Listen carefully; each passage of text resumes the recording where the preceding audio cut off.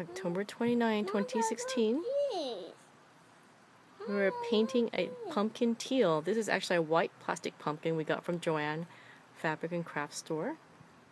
It's called a Funkin pumpkin.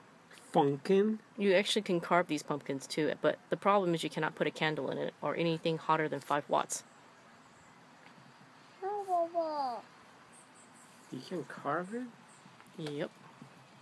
So we're painting a teal pumpkin as part of Teal Pumpkin Project, and that is a project where people put out teal pumpkins in front of their house to let trick-or-treaters and kids and parents know that that house offers non-food treats.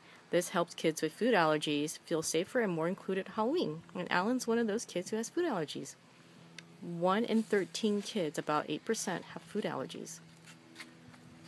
Alan's food allergies include peanuts, tree nuts, flaxseed, wheat, milk, and eggs.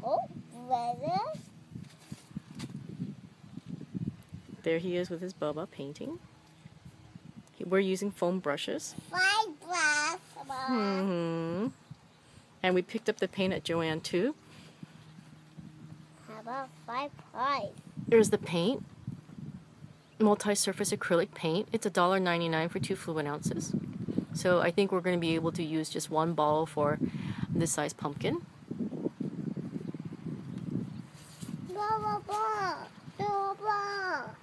He's saying I need more paint, right? I don't know, my blue pumpkin. Teal pumpkin.